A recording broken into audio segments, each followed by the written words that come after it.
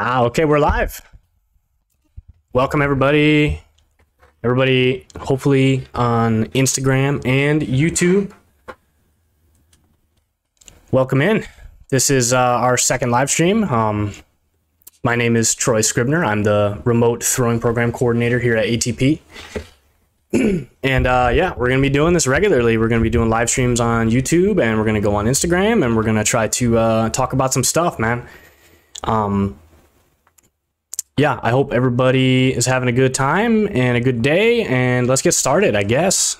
What else can we do?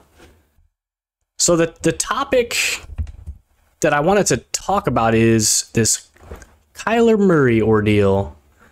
Hopefully everybody knows who Kyler Murray is.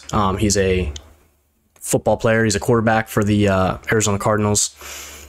He has a heavy baseball history, and obviously was trying to decide early on in his career whether to play baseball or football.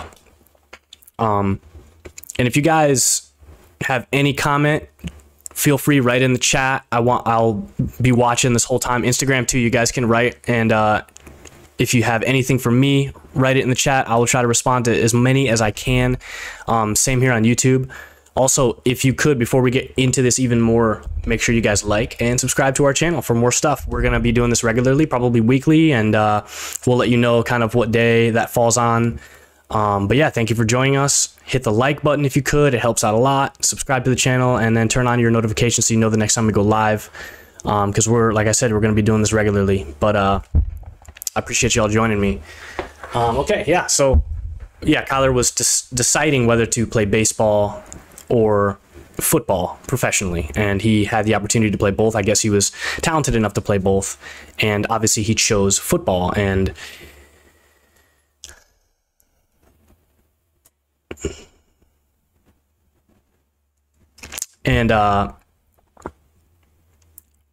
you know, there's been a lot of controversy surrounding Kyler and his ability to perform and his ability to lead a team and stuff like that. If you guys have questions about the throwing program and baseball and pitching, please let them rip. I'll try to get to them as much as I can. If you guys are on Instagram, it will be easier and maybe better for me if you guys hop on YouTube and write in the chat. It's a little bit easier for me to see than having to go on my phone. But if you guys have questions about baseball stuff, please write it in the chat, and I will answer that after the first half of this. We're going to spend a little bit of time talking about Kyler first, and then we'll get into like any kind of a conversation or ask me stuff that you guys want to at the end. But yeah, there's been a lot of debate recently on Kyler and if he's a selfish player, and if he was, you know, selfish because he has such a baseball past, and what does playing baseball in his past give you as far as a mindset towards your sport and towards a team sport, and you know, if that builds the proper mentality for football, since football and baseball are obviously very different. And yeah, so there's a lot of debate. There's been accusations of him being called selfish and being out for himself, and he's not willing to put in the work and the time to study and do the things that he needs to do in order to perform. Yeah. I think one of his ex teammates called him out for being selfish recently. That's kind of a thing that's been going around, and yeah.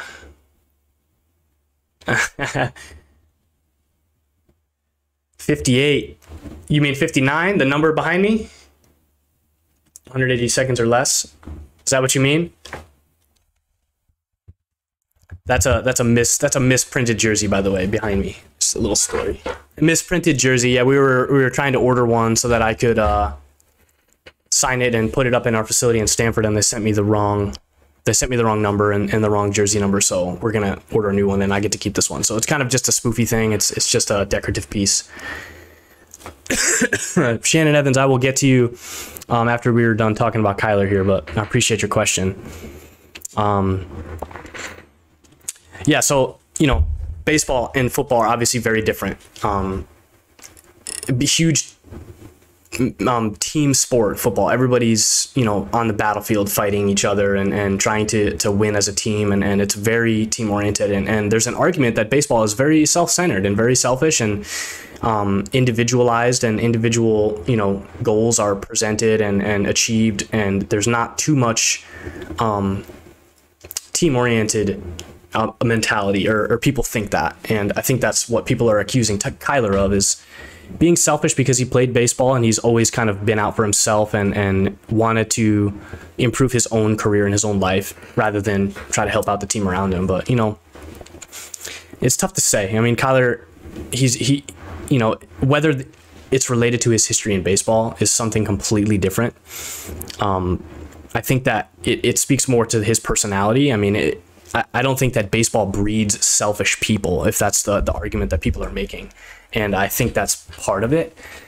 But yeah, I mean, I think in all levels of baseball that I've played on, since I was in Little League and college, I mean, college is massively team-oriented in baseball. I don't think that there's any selfishness being developed in the younger levels.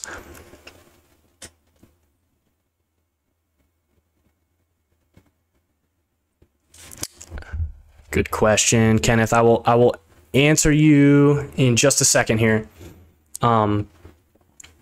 But yeah, I mean, I think college is a way more team-oriented baseball atmosphere, and college summer ball, and definitely high school. I mean, everybody's for a team. That's where we learn, you know. And I think Kyler went through the same things. He played baseball in high school and college, and I think that he was involved in an atmosphere that was way more team-oriented. And I think that the selfishness, maybe if he has any, speaks more towards how he is as a person. There's plenty of people like that playing baseball. There's plenty of people like him in football. I mean, it's just kind of to each his own.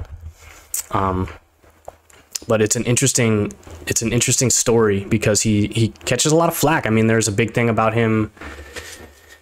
He wanted to, excuse me, he likes to play video games. That's like one of the big things that came out about him. It was in his contract that he had to study film a certain amount of hours per week, and or else, you know, he would be penalized because he just didn't study enough and was streaming and playing video games more than what seemed okay for his profession and the amount of work that he was putting in. And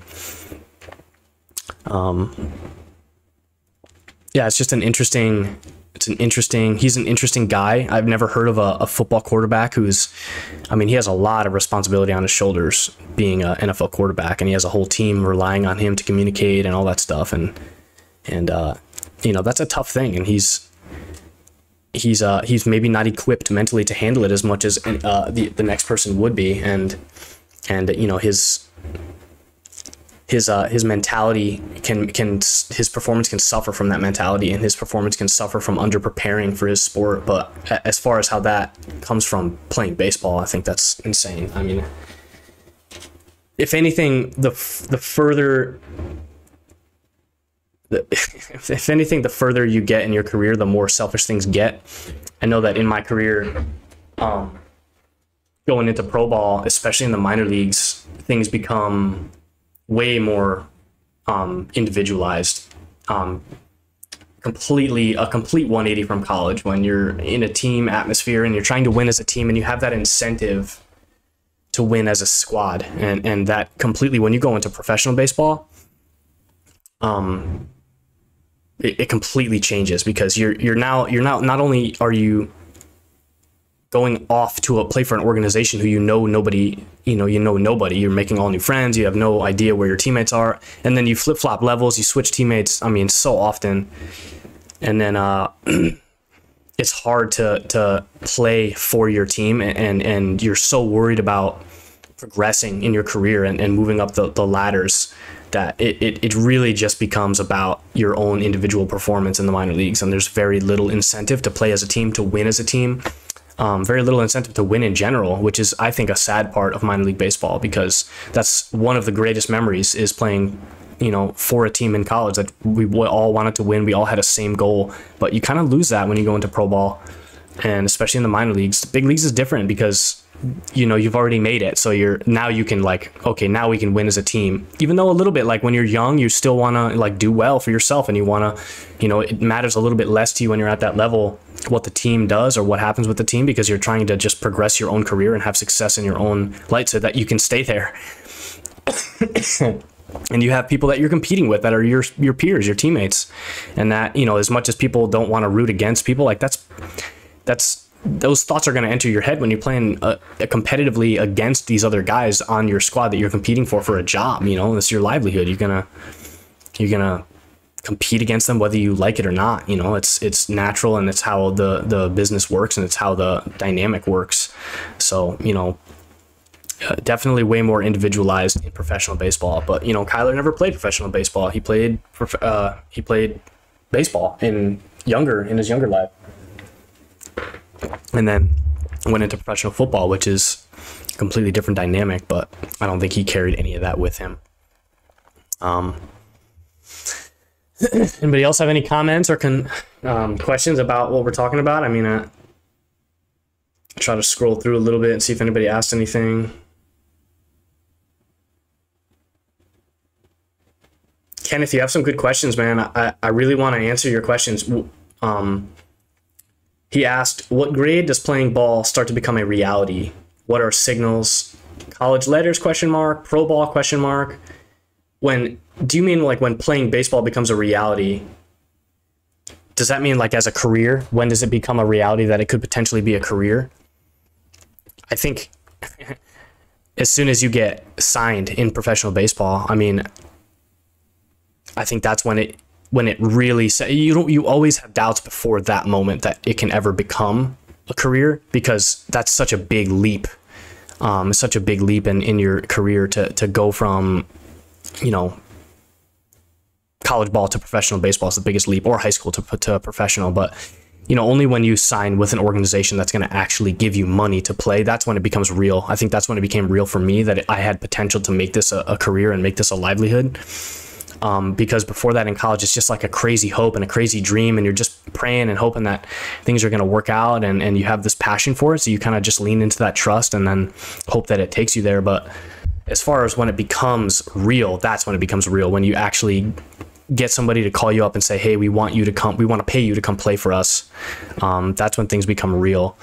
But I mean, you should know kind of in college and maybe even in high school that you have a passion for that. I mean, I think that if you have a passion for baseball, like that's what really starts it. You know, that's what's going to propel you to work hard to try to achieve that professional signing and get drafted or whatever the case is. And that passion you should know early. I mean, whether or not you love playing the sport of baseball, you should know that pretty early. But those are really good questions. Kenneth, thank you for those questions, man. Those are really good. All right, Shannon, I'll answer your questions now.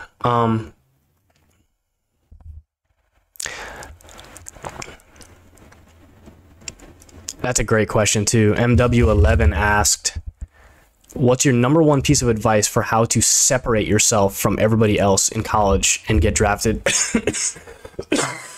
Excuse me. That's an excellent question. Shannon, I'll get to your question in a second. That's a really good question. Separating yourself is a big deal in baseball when you're trying to progress in your career. And you have to really, the first thing you have to realize is what makes you unique. And you have to understand what makes you unique and what separates you and what could potentially separate you from everybody else. And you have to lean into that. Whether it's, you know, your composure, it could be a mental thing. It could be, obviously, if you throw hard, you can lean into that. If you have a nasty slider, you can lean into that. Like, there are different things that you can pick and choose to separate yourself. But, you know, understand that there's always people throwing harder. There's always people with nasty stuff ahead of you. There's always people that have crazy accuracy, that are really talented. I mean, there's always people that have more of whatever you have, no matter where you're at. And I think if you find something truly unique, it has something to do with you and your personality and your mentality.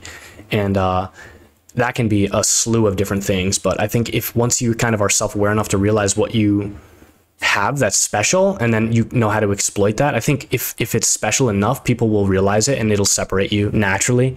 But the first step is realizing, you know, what that is and what you're trying to bring out of yourself. And that's a difficult thing because, you know, you learn about yourself as you play and as you progress and as you learn, that things may change, things may form that you didn't know you had a capability for before. So that stuff changes all the time. But that's a really good question. It's a really difficult thing. And that's one of the main things that they told us in the minor leagues with the Astros. Find what separates you, find what makes you unique, because there are tons of guys that have talent, that throw hard, that are your kind of style, whatever your style is, whether you're lefty, righty, sidearm, overhand, four-seam guy, two-seam guy, like whatever you are, there's people that, you know, always are doing that better than you, or throwing harder or whatever. And you need to find something unique about you that shifts it. And I think that mine was heavily related to my mentality and my confidence and my ability to be composed in stressful situations and control the game and think clearly when things went to crap, so that I could nullify damage and get out of situations that somebody else might maybe implode in and give up more runs or whatever. And, you know, being able to field my position and do the little things, since I couldn't throw very hard. Like, you have to find what makes you kind of fit that mold. You know, if you can't fit it by throwing 4 pitches for strikes, then throw 2 pitches and make your second pitch nasty. I mean, there's no way to kind of know, but it's a tough thing. But for me, it was definitely mentality, confidence, composure. The things that separated me was my ability to be aggressive and throw strikes and just pound the zone with strikes and be really aggressive, even if I didn't throw that hard or throw as hard as the people around me. And I think that's what, and do the small things, field your positions, back up your bases, you know, don't mess up signs, stuff like that, like little things, you know, stay healthy. That's a big thing. I mean, there's different things, but all right, Shannon, let's move over to YouTube here. You guys on Instagram, I appreciate you all watching. Slide over to YouTube, man. I'll see your chat a little bit easier. The chat moves quick on the phone. So, if you guys have questions, slide into the YouTube. The link is,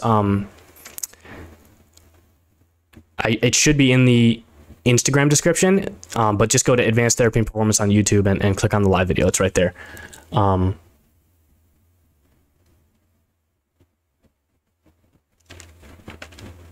Layden, I will answer your question in a bit. I gotta go over to Shannon here. So how do you balance throwing workouts with other sports during the winter? With school commitments and cold weather, sport commitments, it can be very difficult to keep up with your arm care routines. What are some strategies you have used? Yeah, I think you're specifically meaning in high school. Shannon, is that true that you're talking more about high school? Or maybe college, but you're not really going to play multiple sports in college unless you're very unique. But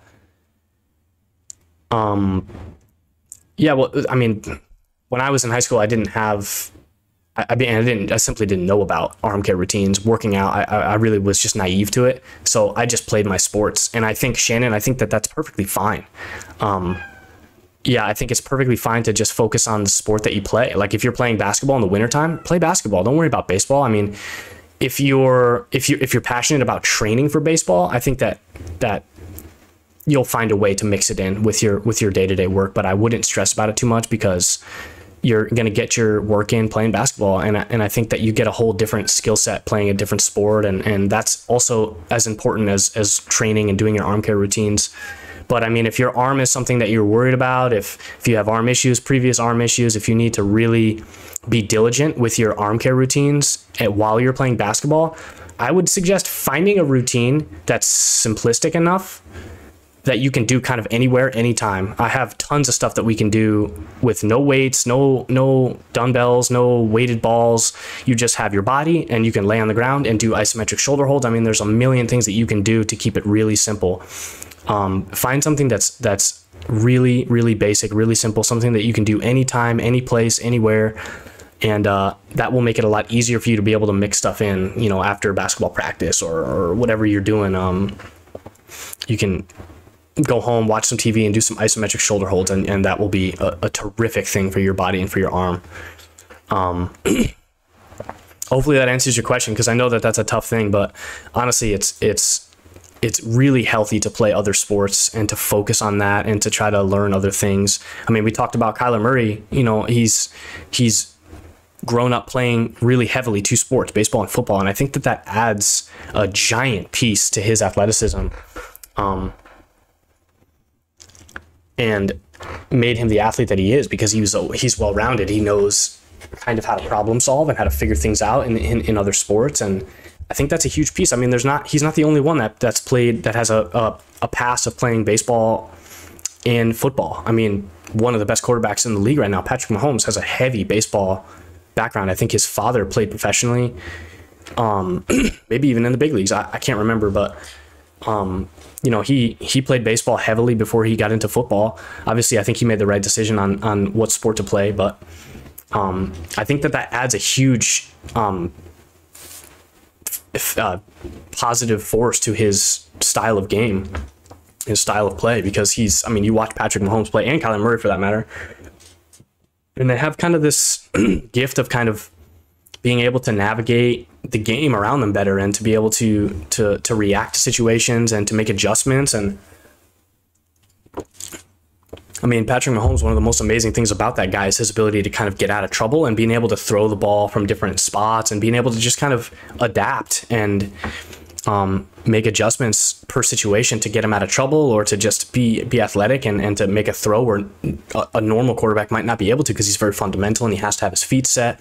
You know, Patrick makes most of his throws off balance, and he's able to do that from his baseball background, because baseball, everything is just a reaction, and you have to be athletic and you have to be able to understand situationally, and you have to have high awareness for what's happening around you, and you know, you have to know in your peripherals what's going on. He has good field sight and he can see everything, and that's a huge piece that he picked up from baseball. Kyler too, I'm sure. I don't watch Kyler play quite as much as I do Patrick, but I know that playing other sports gives you a whole nother realm of athleticism and problem solving abilities. So I would say, Shannon, throw yourself into whatever sport you're playing in the wintertime, and just enjoy that, because you know, you're not gonna be able to play multiple sports forever. And I miss playing basketball, and I miss playing soccer and all the things that I did when I was young, and you're gonna miss and look back on that time and want to have it be a positive memory. So definitely don't think that you need, or you're missing out. I mean, if you can mix in a few things here and there, but like, you know, play your sport, and that's fine. 180 seconds or less. Where's the best place to hide sticky? The best place to hide sticky is to not use it. Obviously, that's the best place to hide it. I don't want to motivate anybody to use tack on the baseball. I mean, I never really used it myself, but there was plenty of people that I played with that did, and it can be a big deal, and can be a big help. So if you're somebody that needs that, I mean, figure out a way, but I mean, I'm not going to give advice on this. It's whatever. I never needed it, never used it. I never wanted to rely on that. I never wanted to rely on anything, because I knew that at one point it's not going to be there. And okay, Christian Scanlon, what's the biggest piece of advice on getting drafted out of a small D1 conference like the NEC? Wow, the NEC. Great question. You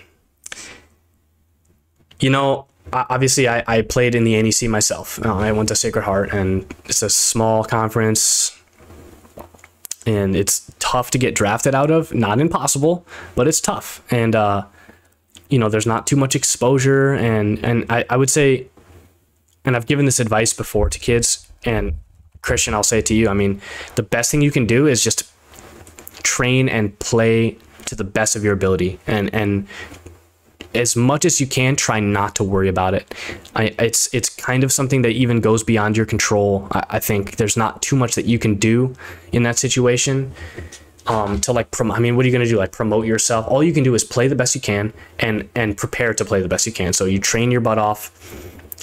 You get yourself to the best place you can be physically, mentally, and then you perform as best you can, and take advantage of the opportunities that are given to you to perform well. And then just trust that if you're good enough, they're going to find you, they're going to come watch you, they're going to be there, and you're going to get that phone call when it's draft time.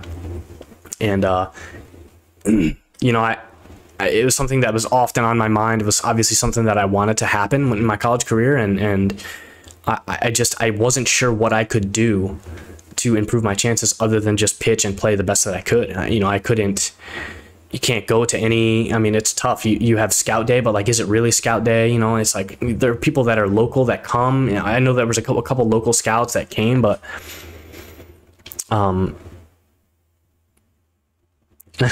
Tristan, what's going on, man? Yeah, yeah, we're here, man. We're gonna do this. This is gonna be it. Live stream.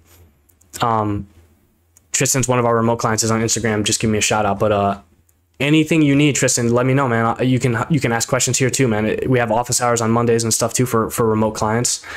But I mean, if you got something you need to talk about, like let's do it here.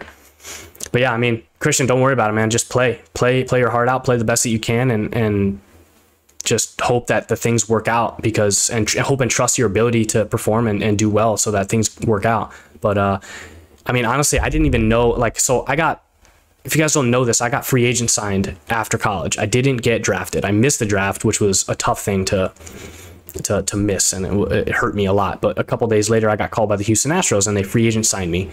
And what that basically means is, you know, when people get drafted, not all of them go and play for their respective organizations. Some of them vote to go back to school or vote to go to college from high school. So they have spots that open up that they missed from the draft. So they backfill those with free agent signs. And I was one of those free agent signs. They had me on a list, and you know, when somebody didn't sign, they had a spot open, they called me up and they say, hey, do you want to come down? And I say, yep. And that was it. So I got free agent signed. I did not get drafted. But Christian, before that happened, I wasn't even aware that the Houston Astros I was even on their radar. I had no idea. The scouts that I knew were watching me were for other teams. The scouts that I had met that were talking to me, you know, potentially going to draft me or whatever smoke that they blew my way. None of them were Houston Astros. And then all of a sudden I got the call about a week after the draft, and it was the Astros, and they wanted me to come play for them. I never even knew that they came to watch a game. I never even knew that they were at the game or in the stands or reaching out. I had no idea. So like I said, there's not much you can do about it. Just play your butt off, man. You're in a small school, but you're going to have opportunity, and there's scouts in the NEC. There may be few, but there are. And word travels, man. If you're good enough, if you have something special, they're going to find you. I promise. And yeah, trust yourself and trust your abilities. It's the best thing. Welcome, Josh. No questions, huh? You like my Christmas tree, though? Decorated it myself, dude. That was my biggest piece, my Homer Simpson Santa Claus. Hope you guys enjoy that.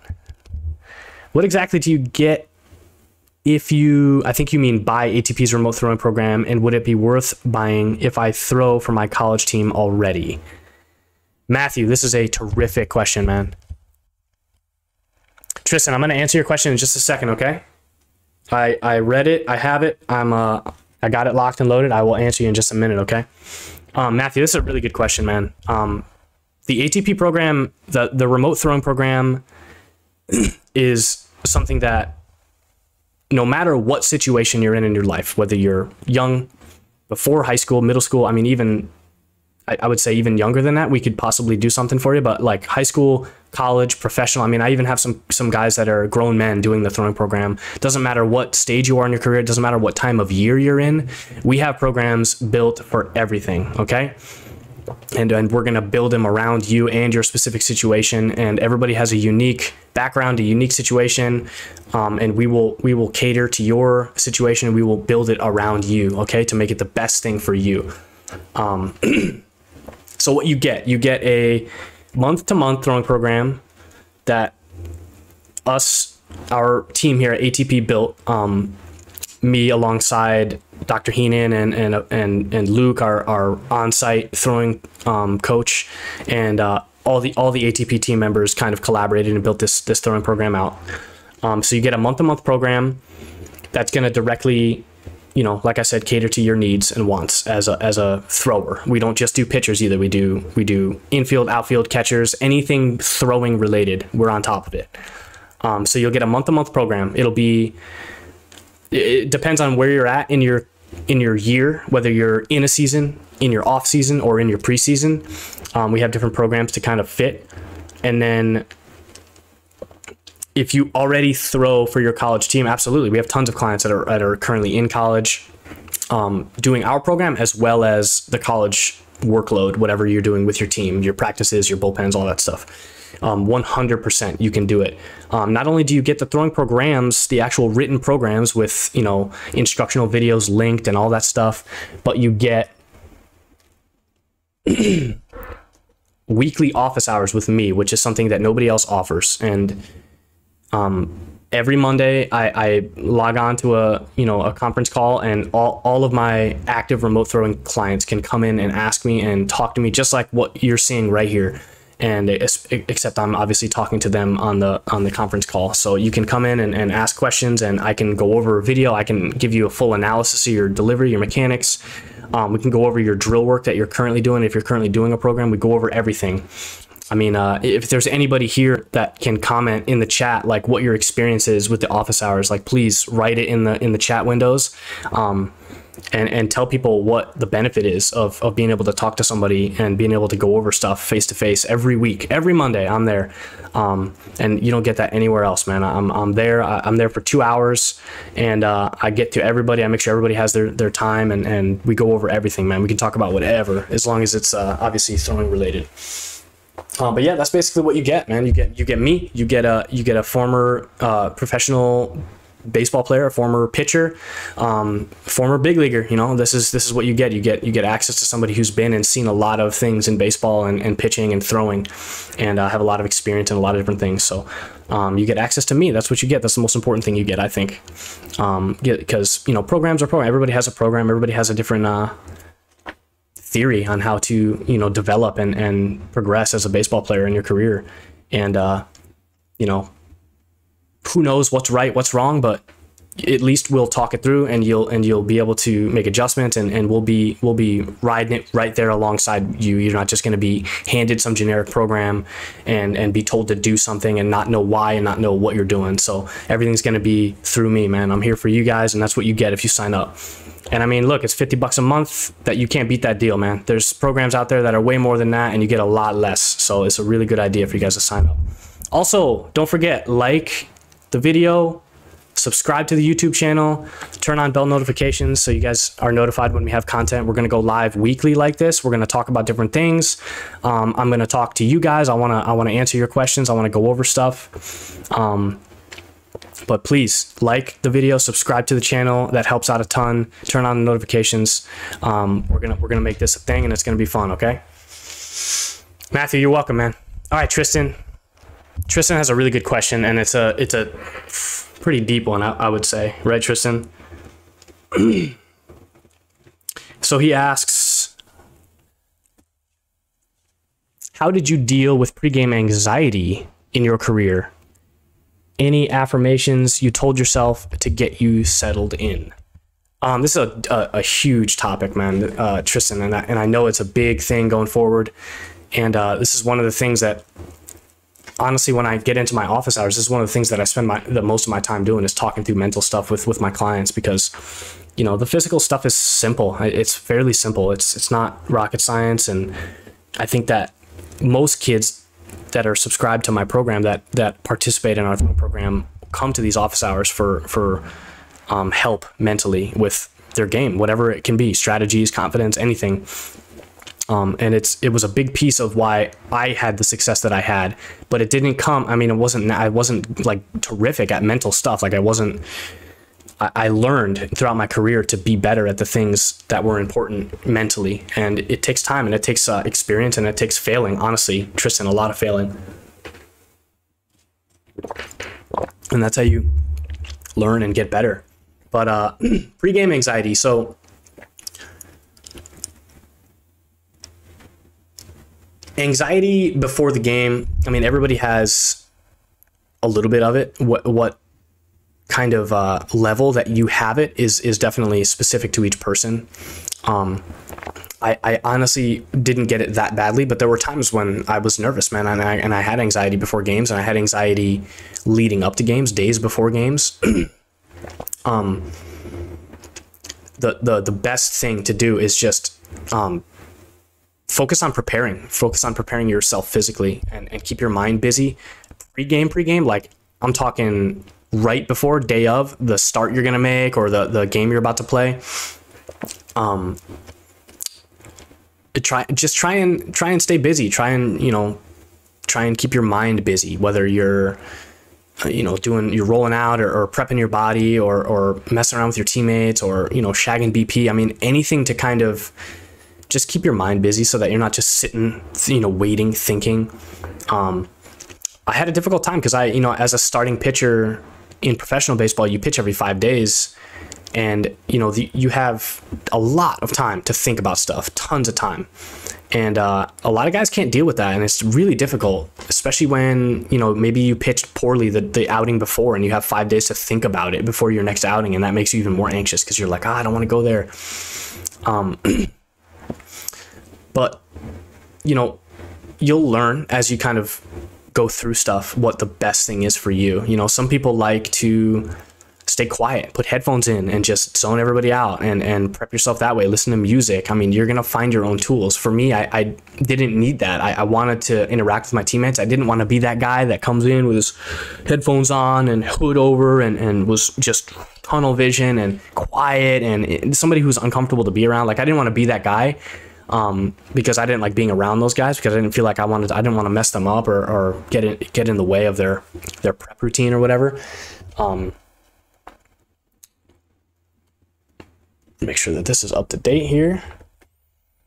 But you'll learn the best things for you and the best things that you can do to kind of overcome that pregame anxiety, Tristan. It's something that is going to take time and experience, but my suggestion would just be to keep yourself busy and trust yourself, man. This game's all about confidence, and you have to be confident in yourself, and you have to understand that you can only control so much. And when push comes to shove, trust your training, trust your hard work, and trust your ability to kind of just react to the things that are going to get thrown at you, and to breathe and to relax and lean into that. And it'll help you kind of smooth out those anxieties, because you'll be like, oh, I'm good. I'm good enough. I've worked hard enough. I've earned this spot, and I trust that I'll be able to put up with whatever the game throws at me because I've done it. Or if you have past experiences of you doing something, like, that's what helps me too. Like, I felt like at the end of my career, when I was really good at this mental stuff, I told myself that I've been through everything, because I'd been through a lot, man. I've failed a lot. I've given up homers, man. I've been through everything. So I knew that, like, no matter what is going to happen, like, I've been there, I've done it before, I've gotten over it, and I've been fine. And that kind of helped me relax and just trust myself and be able to kind of do my job and compete without a worry, but yeah, it helps to kind of go through a ton. I know you're young, Tristan, and in the beginning of your career, but that's experiences are going to come, and you're going to have more to rely on when you look back on it. So that's my answer to that question. Great question though, Tristan. I really like that question, man. And Tristan, join me on Monday, man. He's one of my remote clients, Tristan, and he can come to my office hours, and we can chat about that more, man. You got it, buddy. Appreciate you coming in. Matthew, good question, man. Did you ever play with any star big league players? And if so, what was their work ethic / personality like? Ooh, good question.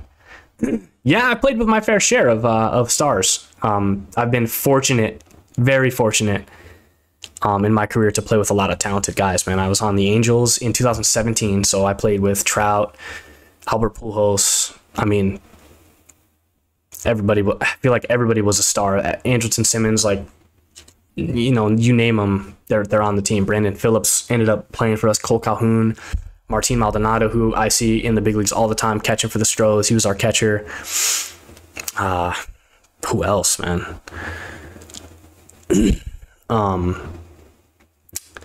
Yeah, I got to play with a few, a lot. Tim Lincecum, I was in AAA with Timmy when he was kind of making a comeback in his career. And being in AAA with him was a little bit different than being in the big leagues with those guys, because AAA is different. You have so much more time to interact with these kids in AAA, because everybody's at the clubhouse, and the clubhouse is less divided and less, because there's a lot of different personalities in the big leagues, and it's hard to kind of walk up to Albert Pujols and be like, yo, what's up, man? Can we talk for a sec? It's like, it doesn't work like that. Everybody's kind of a professional, and they do their job, and they have their routines, and everybody's doing their own thing. But in AAA, everybody's just... you're in the clubhouse just chilling, man. You long hours, you long bus rides. You're in the hotels together. You're traveling you're going through, you're eating together. All this stuff you're doing together. You're playing cards in the clubhouse, like Shag and BP. And I got to talk to Timmy quite a bit, and he's a wonderful human being. One of my most cherished memories playing baseball was when I got to play with Timmy. And what a cool person. And all of them, Matthew, all of the stars that I played with, I have nothing poor to say about any of them. They all work so hard, and there's a reason why they're there. You know, there's a reason why those guys made it, and they made it ahead of other people. It's because they have really, really polished work ethics. They bust their butts every day. They know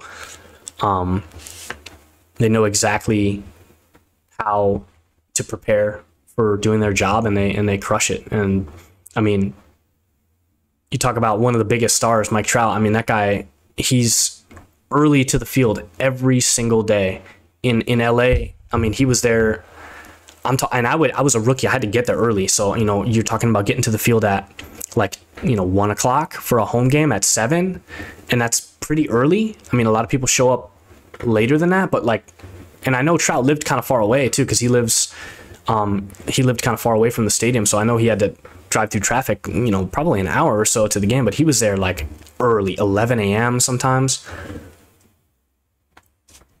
And he was there, he would lift and hitting in the cage constantly, doing training work. If he had some bumps and bruises, I mean, I'm sure he's in the training room all the time, taking care of something or doing modalities or whatever. But I mean, that dude worked hard, man. And Pujols too, like he hits all the time. Those guys are impressive to watch because they work at their stuff, man. They're obsessed about it, and that's what makes them great. And they're all awesome people. Pujols is a little bit intimidating. He's like the godfather of, you know, the team and the mob boss, and very intimidating. Giant guy, obviously big guy, but he's so friendly, so nice. Made sure to shake my hand and learn my name. Like that's something that he didn't have to do. I mean, I'm some no-name rookie, and I'll never forget the following year in spring training, because I was up for about a month in the fall of 2017, and then I returned for spring training in 2018, and he remembered my name and everything. I mean, that was a touching moment, because he had no business needing to remember my name. I mean, we didn't interact that much. We were in the dugouts, but what an awesome guy. And Trout, of course, was great too, and all those guys were awesome. I don't have one bad thing to say about anybody. Jesse Chavez, I don't know if you guys know who Jesse Chavez is. He's a good friend of my brother's. My brother played in the big leagues, and he was in the Angels, and I was so lucky to have him too, because he was such a nice guy, and so he looked out for me as being a rookie so well, and was always just making sure that I wasn't, you know, that I had everything that I needed, and that I knew where to go, and that I wasn't just like kind of, you know, lost or whatever, because it's kind of intimidating getting called up and you don't know where to go, you don't know what to do. So I mean, Jesse was amazing. All those guys work really hard though, man. They all have insane work ethics, insane determination to be great, even though they're already there and they're already great. You know, like they're not those boys don't stop when they get up there, man. They work hard. Great question though. Wonder if there's any questions that I missed. If you guys have any. Okay, I missed one from, I'm not sure how to pronounce your name, A.A. Agmez. I'm just going to say it's something Gomez. I'm not sure. But he asked how to remove the discomfort when making a bullpen or important game. I'm not entirely sure. I think your question is kind of along the lines of Tristan's question about how to remove anxiety. Matthew, you're welcome, man. Thanks for coming in and joining us. Check back in next week, man. We're going to be doing this again. It's looking at maybe like Wednesday is going to be like kind of the regular day. We're trying to figure that out still, but yeah, come again, man. Come hang out. Agmez, I'm not quite sure how to answer your question, how to remove discomfort. I don't know if you're talking about if you're in arm pain or if you're talking about just like mental discomfort before a game or bullpen. But rewind the video, go watch the VOD back, and I'll answer your question, because I answered it with Tristan's question about anxiety, pregame anxiety, and all that stuff. If you have an arm pain, that's a whole different story, though. I wouldn't be throwing through your arm pain through your bullpens and stuff. Make sure you get that checked out if you have significant pain in your arm. And yeah, so I appreciate everybody coming. We have a few people on Instagram, a few people on YouTube. I appreciate everybody being here. If you guys have any questions, please write in the chat, interact with me. I'm here for you guys. We can talk about Kyler, and we can talk about baseball and football. We can talk about anything. We can talk about our throwing program. If you guys are here, I appreciate you liking the video, subscribe to our channel, hit the bell notifications, make sure you guys are subbed and stuff for when we put out future content, because we're going to be doing this live streaming pretty regularly from here on out. So yeah, any other questions, please write in the chat. Anybody, anything. Got another 15 minutes or so I'm going to be live, so you guys have anything that you want to say, please ask away. See if I missed any questions on Instagram. It's hard to see the chat, it goes by quick. Abraham, the GOAT. Yeah, thank you for joining, Abraham. I haven't talked to you in forever. He used to train at ATP forever ago. Great guy.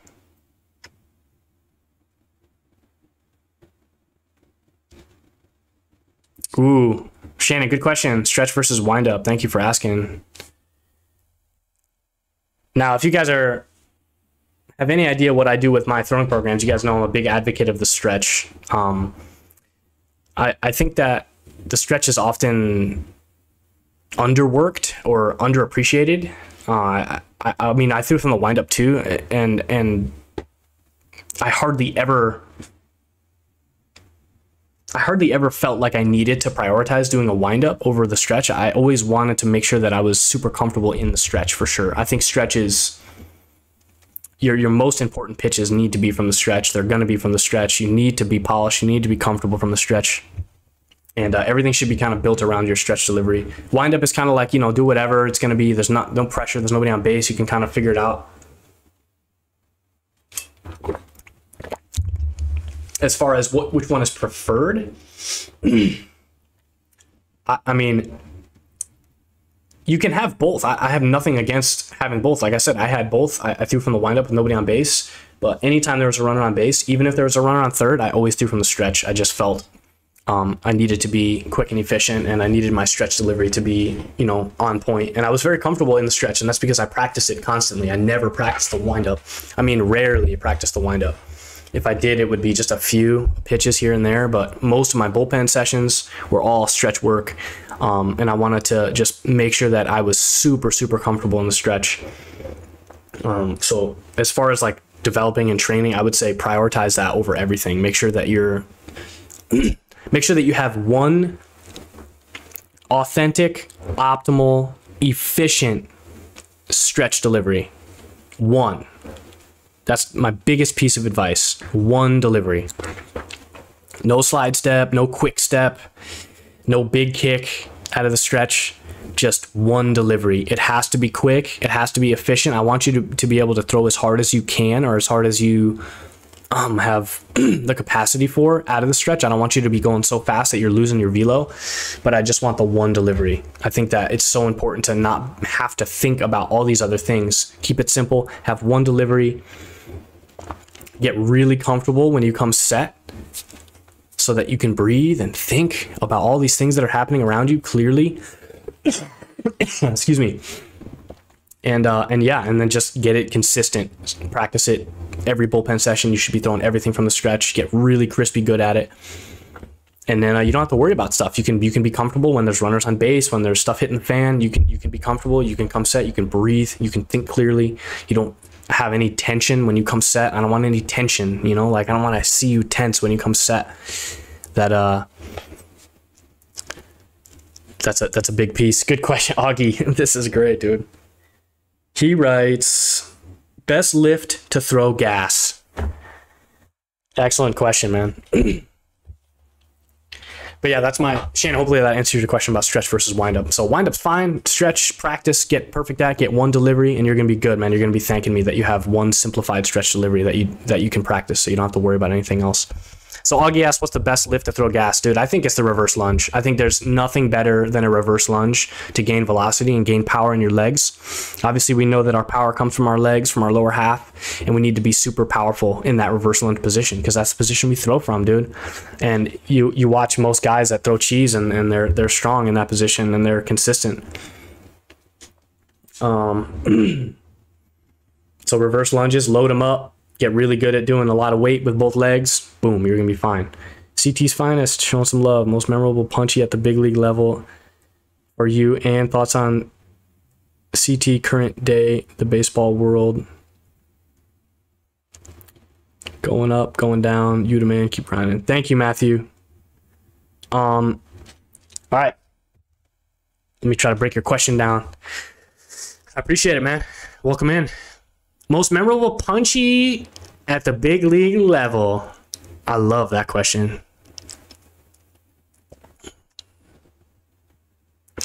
So, most memorable punchy. Oh boy, I could even bring it up. I have a video of it here somewhere, I think.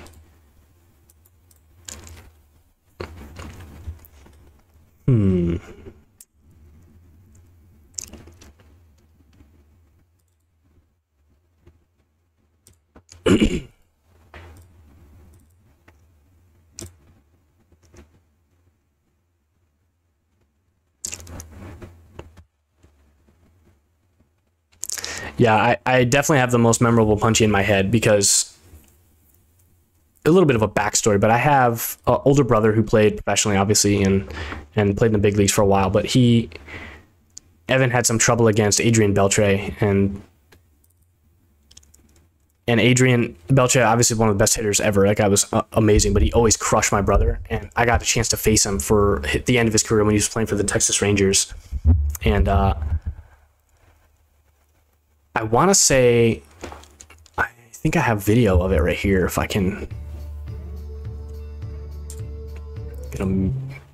see if I can find. Yeah.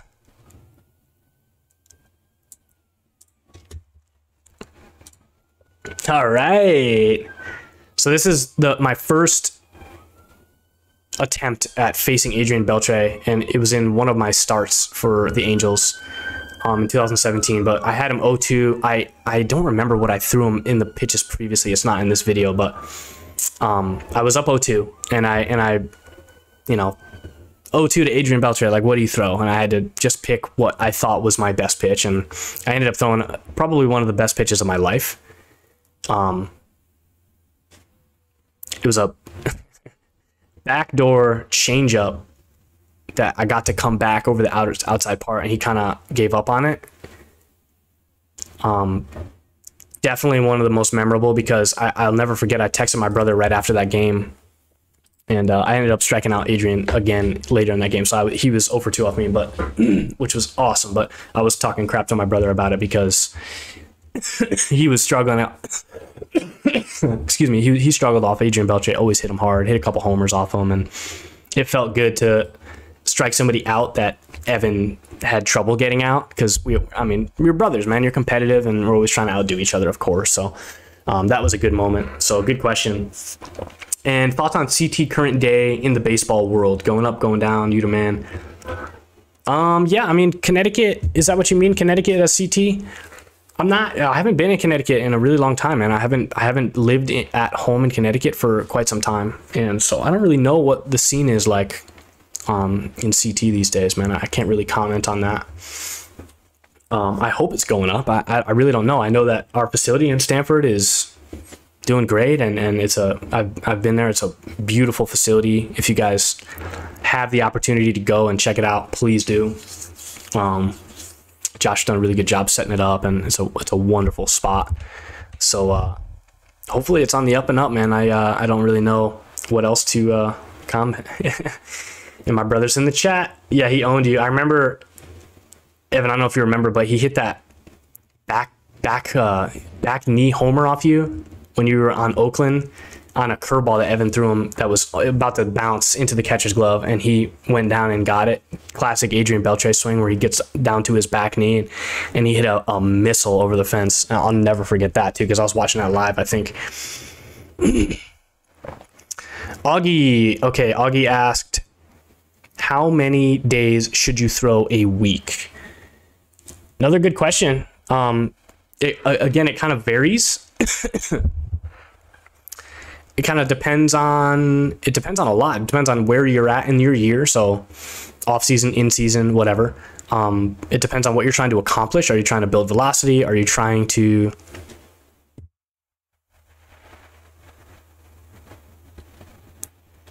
I appreciate you, Matthew. Yeah, it was a good time, man. Yep. Don't worry, plenty of other guys hit dingers off me though, so it's not that cool. Anyways, yeah, it depends on what you're doing. I mean, you ideally, there's different situations for whatever team you're playing on, but because college has a different timetable than professional, high school has a different timetable than college. So there's different, like, you're not going to pitch. You're going to pitch a little bit more often in high school because I think you guys play every other day at a good time, maybe three times a week, 2 times a week maybe. And then college, I know you play, like, your conference games are usually on the weekend, and then you might have a midweek, but you don't always play in that midweek game. It depends on where you're at, but it's different. So I would say the most important thing about how to know how many days a week to throw is to listen to your body. There's times when it's important to throw, and then there's times when it's more important not to throw. And that's a big piece of our throwing program that I like to teach and I like to program out to my guys, not only to pay attention to their throw days, but to pay attention to their non-throw days, their reco days, their recovery days. Sometimes it's more important to do less rather than to do more. Your body can only take so much, and if you're not allowing it to breathe and recover, you're not going to get the most out of it. We need to give our bodies time. My programs, most of them are 3 times a week, I would say, but there are some that are 2 times a week. There are some that are 4 times a week, kind of depending on the schedule. But, typically in season, you're going to throw off the mound twice a week, in your game or in your start. And then you're going to throw like a practice bullpen in between there too. So,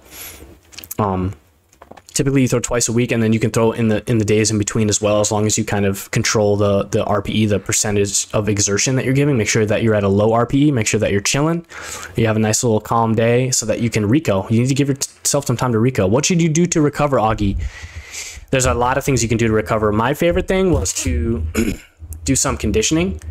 I don't know if you have done maybe like an incline walk on a treadmill or ride a bike or something that's going to get your heart rate up to a certain level and keep it there for like 30 minutes or even more. Like, you can go longer, but anything that's going to kind of spin your blood and get your blood pumping and your heart pumping to kind of pump new fresh nutrients to your muscles and to heal your body quicker. But yeah, go on a walk. I mean, the Rico days, especially after a heavy day, like after a post start, definitely like get on a treadmill, walk uphill for 30 minutes, put on some music. That's like kind of the best thing, honestly, to kind of cycle out all that garbage that your body kind of creates and to pump fresh blood and fresh nutrients to your muscles, your sore muscles. Ice baths, recovery baths, stuff like that. Contrast baths, all that stuff is great. You can do, arm care routines, workouts. I mean, there's a million different things you can do. But my favorite stuff for after a really, really heavy day, like after a start, was to walk on a treadmill, to ride a bike, and try to get my heart rate up to like 120, 130, and then just hold it there and watch a show or listen to music for 30 minutes or 40 minutes and get off and do some stretching, do some modalities, try to get your muscles feeling good and roll them out or whatever you need to do to recover. Those are some great tools though. For those really, when you're really beat up, those are the days when I would say to do that kind of stuff. So that seems to help speed everything up. Also, get good sleep. Like, we haven't talked about that. Eat the right food. Like, that's a huge piece of it, Augie. Eating, sleeping. You have to be able to put some focus on that kind of stuff. Don't just shrug it off like it's fine. But quality sleep is a big piece of recovery, huge piece of recovery that's not talked about too much. And then diet is a giant one too. Make sure you're putting the right things in your body, because your body needs fuel. And if you're, eating crap, it's going to produce crap fuel, and you're not going to feel good. You're not going to recover as good. So cut out sugar, man. Sugar's garbage. Processed sugar, processed carbohydrates, that kind of stuff is not good. Get your real food in, dude. Eat real food. And then, yeah, sleep. Let's see if I missed any other questions. Good questions, Augie. I appreciate you, man. Appreciate you coming by.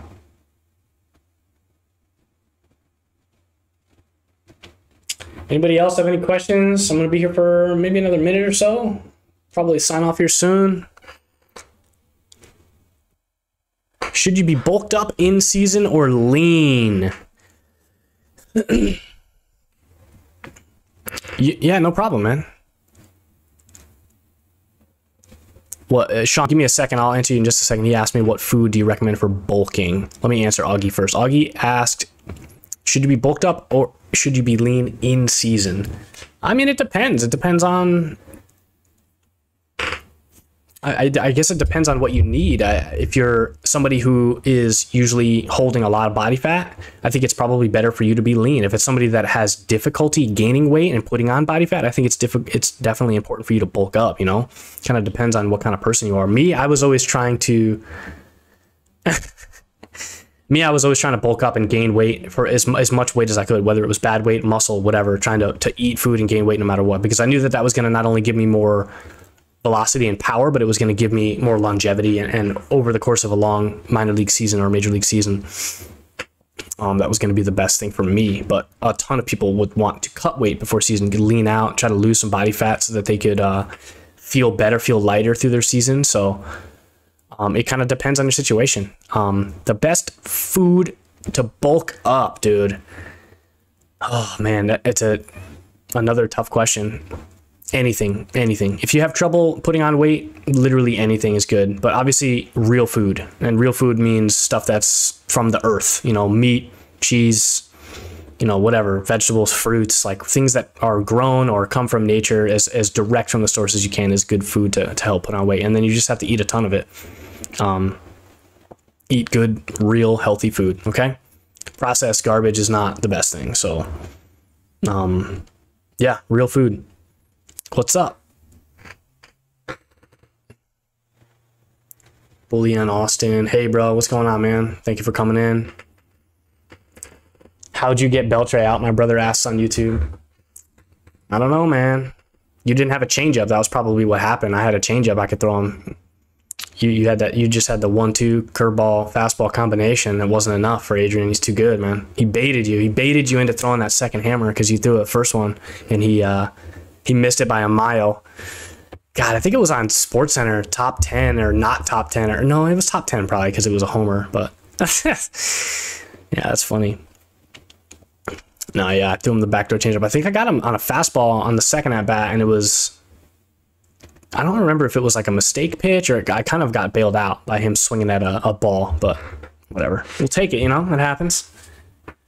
Alrighty, everybody. Thank you for tuning in. This has been good. This has been a good hour. I appreciate everybody who joined. If you guys would like to, just like the video, subscribe, make sure you guys are doing all that stuff. Hit the bell notification so that you guys are notified the next time we are going live or putting out some content here on YouTube.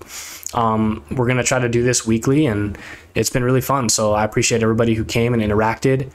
Yeah, we'll do this again. I'll answer your question, Luke. How much does the Proteus motion machine cost? I don't know what that is. I think you answered that or asked that question earlier. I have no idea what that is. Creed on mobility. Should you stretch every night? Okay, mobility is important, but practical mobility is more important. Meaning, I think in order to gain mobility, you need to practice moving in those motions or in those movements, in those quality movements. So stretching is not always the most beneficial. It's more so getting your body used to moving in a certain way. So being a pitcher, Creed, because I know you're a part of our program, we move in a very unique way. And if you're able to practice those positions and get strong in those positions, your body will open up to those positions. And not only will you be flexible enough to get into those positions, but you'll be strong in those positions. That's ideal for mobility. So stretching is not always the best. It can help, but it's usually short term. I would more so practice the quality of movements that you're going to need, and then I would practice getting really strong in those movements. You know, that can mean anything. Long toss, working on in your bullpen, reverse lunging, like I said, chin ups, all those kind of things that are going to put you at max ranges of motion. Those things are going to help you gain mobility towards that movement pattern. So Creed, good question, man. All right, I'm going to sign off here, guys. It's been fun, though. I appreciate everybody coming by. Like and subscribe. Hit the bell. If you guys are on Instagram, head over to the YouTube channel, grab the video, hit the like button, help us out. It's gonna be a big help. So I appreciate everybody coming, and yeah, we will catch you guys next time. Look out for some tweets on my Twitter, some notifications on Instagram for the next time we go live. It'll probably be next Wednesday around this time, I would say. But yeah, we appreciate everybody coming out, and